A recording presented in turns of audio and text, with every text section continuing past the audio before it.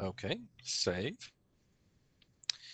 And now what we're going to do is add some cuts to our truck, some more cut lines to our truck. So go to points mode and go to the knife tool, open your attribute window, and let's select loop, excuse me, loop tool.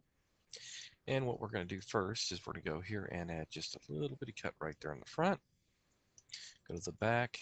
You can use the reference image for this, but I'm going to freehand it because it's pretty simple. We're out to cut there.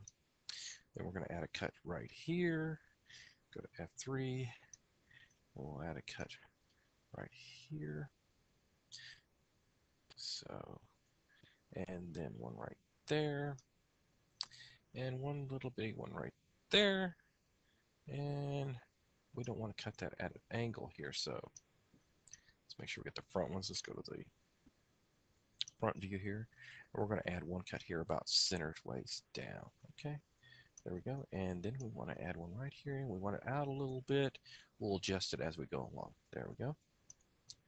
Then add one here for the top of the cab, down a little bit. We want it round the top. And this one real close in. Real close.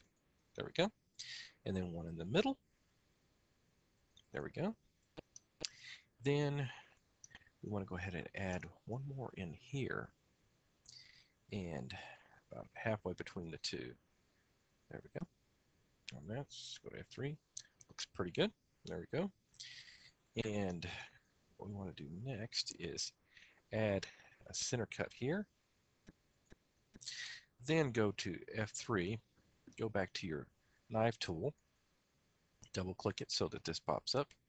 Go to line, unselect visible only, downsize it, and we're going to add two cuts here. So pull down and hold the shift key and cut it.